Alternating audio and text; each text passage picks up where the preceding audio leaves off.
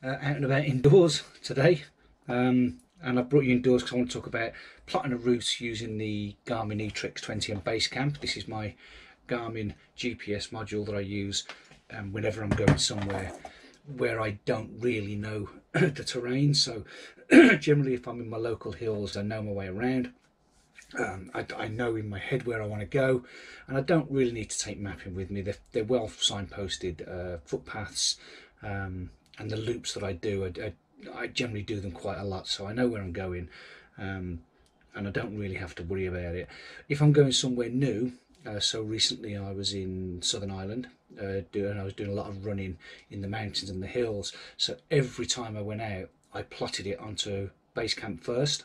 And what that does is it gives me a nice little route that I can follow on my Garmin, and it's very, very precise. So one of the routes I did, I was up Carrantoul, which is the highest point in Ireland, and I was doing a trek just on a thing called the Horseshoe. Now again, you couldn't really get lost. You get up on the ridge, you follow the ridge round, and then you come back down.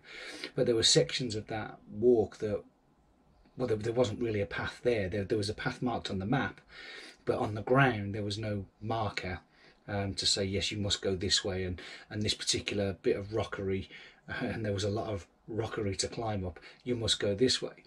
But the mapping on the Garmin was precise enough that I could walk, say, 10 meters to the left and know that I was to the left of the track, and then walk to the right and know when I was gone slightly to the right of the track, and sort of walk out, okay, it may not look like a path, but yes, there is a way up there, so I'll follow that.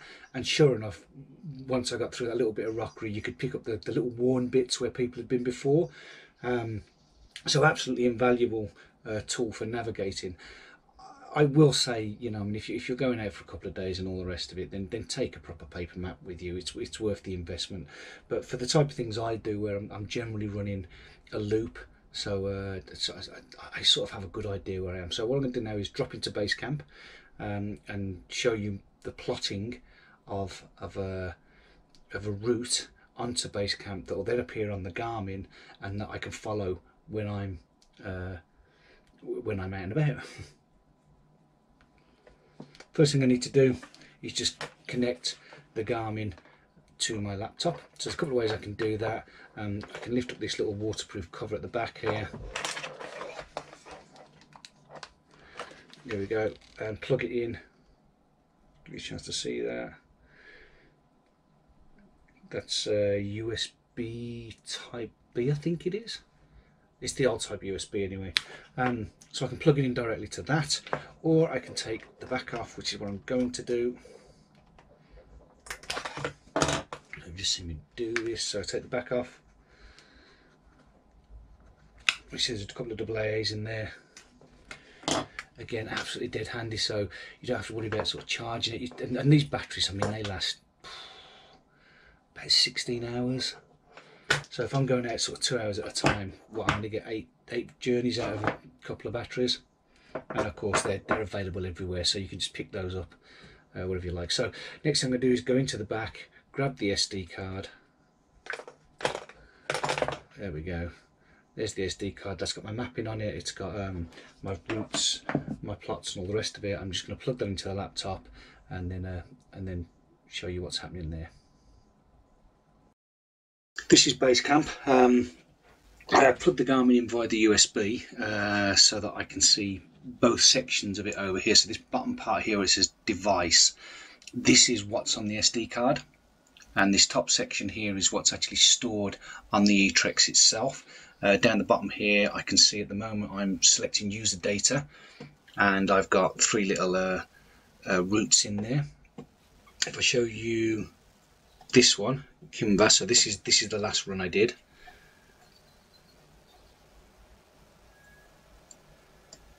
And there's the route I plotted. Okay. And the map I'm using at the moment on this one is a Talkie Toaster OpenStreetMap.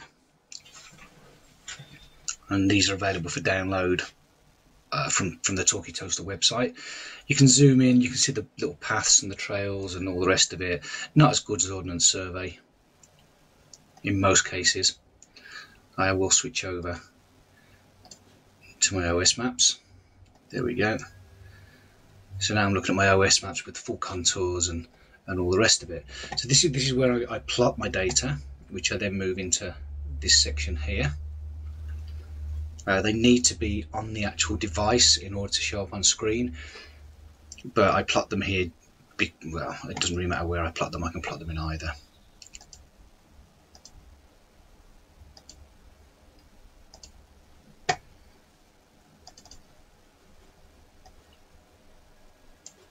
Okay, so let's have a look at how we're actually going to plot one. So what I'll do now is I'll plot a route around Clent, which is an area near home, and I'll show you how I do that. First of all, make sure I'm on the right map, just using the scroll and the mouse to zoom into the area that I want to work in.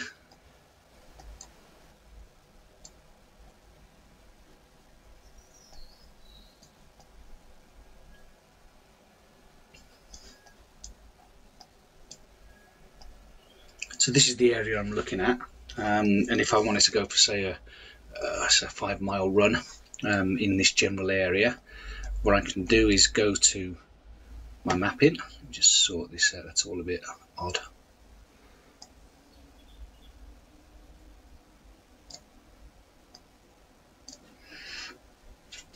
So what I'm going to do is I'm going to plot a route around this location, following the paths, and then I'll refine it to make sure that I am actually following the routes, rather than like I say, it's easy to get just a couple of meters off, and it can really throw you out. You can do a thing called waypoints, so you can set a point, say this is where I want to go to, and the map will just draw a straight line from wherever you are to wherever your waypoint is. The problem with that is, if you drift, if you go left or right slightly, it will just draw a straight line from wherever you are again.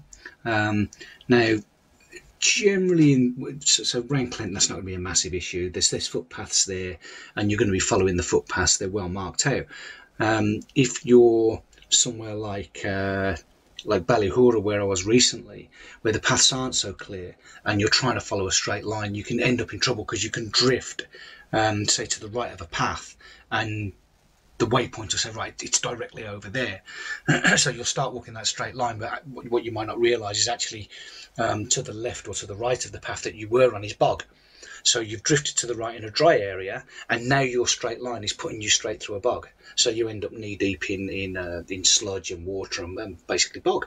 And that shouldn't happen if you plot your route correctly, using the routes rather than using waypoints. Let's start doing it. So I'm going to create a route. So across the top here are my various tools. New waypoint, and it's new route. This is where I'm going to start with. Now, first of all, I'm going to plot my route quite roughly. Just click on that, click on my start point, and I'm going to go, I know I'm going to come over to here, so I'm just going to draw a straight line to there for now, and just press my button again. Now, what it's done there is it's plotting a route for me. This map is routable, so it's saying you want to go that way, this is the way to do it, like a GPS would, like a sat nav would. Well, I don't want to do that. I want to be able to plot off-road, and a routable map, or this routable map, won't plot off-road. It'll only plot the roads, so I just need to turn that off. So I just press escape to come out of my map, go into my selection, and I just want to have a look at the properties. Try double clicking it. So here's the issue. It's got me down as hiking. What I want is direct.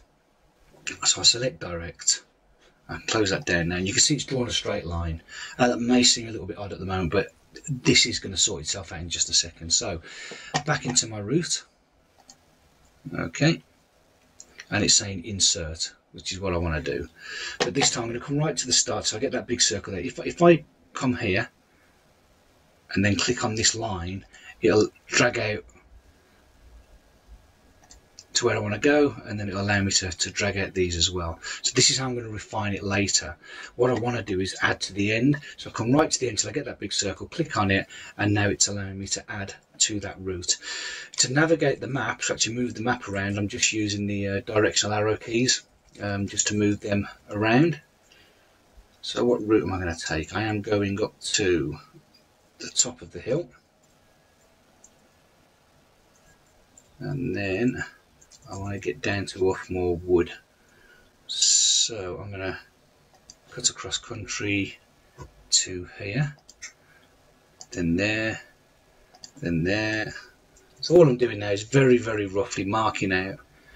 Now Offmore Wood has permissible paths in it, but it doesn't have rights of way, public rights of way. That's the main track that goes through there. The route I'll be taking though actually brings me in about here, because I know this area, so I know that there's an entry to Offmore Wood. Obviously if you didn't know it, you could just follow the path around the outside to the bottom here, but I'm just going to roughly plot my way through Offmore Wood as I would, because I know the path. So I've clicked it to there now. Now with Offmore Wood, my exit point is going to be about there, okay, because I know that little path there that it puts me onto. So I'm going to come into there, then I'm going to go along to the church. I'm coming up to this little point here, and then I'll just close that down, and then I'm going there and then back to my start point, and then escape out. So that's my rough route. The distance on that is 5.4 miles. Now obviously that's straight line running, and I won't be running a straight line, I will be following these paths. So I'm just going to zoom in now to a greater detail, and I'm going to add. So again, I'm just going to click on the insert, select my line. Now I want to be behind my first bend, if you like, on it, because it's always going to work forward. So there, there, there, and there.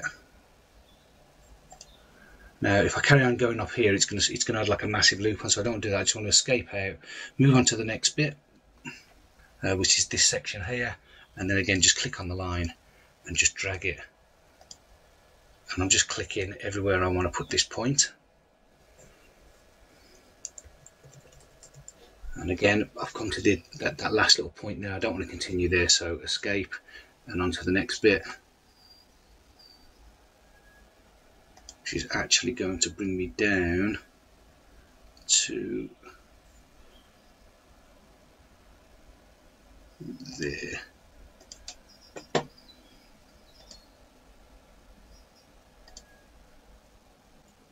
Okay, and escape out. I need to move the point, so I'm not really that happy with where that is, so I'm just going to click the move, which is that one, and now I can just drag that point and move it to where I want it to be. Right, I'll just quickly whiz through this next section and get this fully plotted out. I'll speed this up so you don't have to sit through it.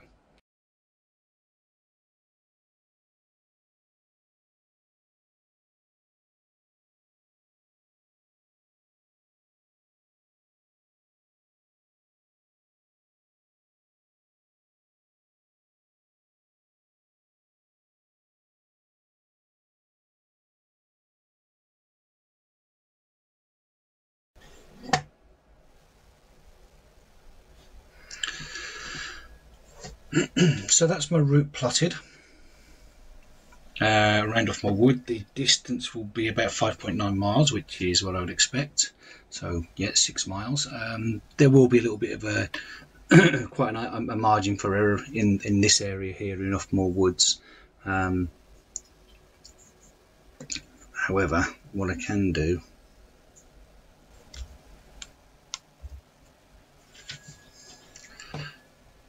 so this is the Garmin Connect web page that links to my watch. So when I'm out running, if it's not a long hike, so if I'm not going to be out all day, then I tend to monitor all my runs on my watch. Generally I use the Garmin if I've been somewhere for the first time, or if I'm going somewhere for the first time and I don't know the way, and there's a chance I might get lost. Once I know a route, I tend to I don't even bother with the Garmin. I track myself on my watch. That plots what I've actually done, and it puts it into here. So have a look at all activities.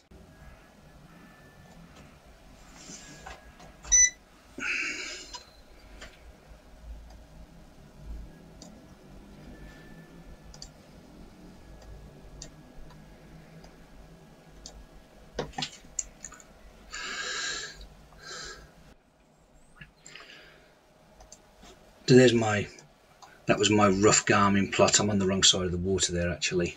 The actual route through Offmore, because obviously the watch tracks it, is there. So I wasn't far off anyway. I remember it went down that side, wrong side of the water, and then straight across. The route that I've plotted actually brings me up here along this water, rather than going up into the hills that way.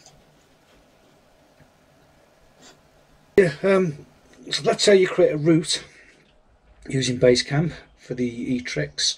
I assume it's going to be pretty much the same for whichever Garmin model you're using, and then it's just a matter of sticking to it.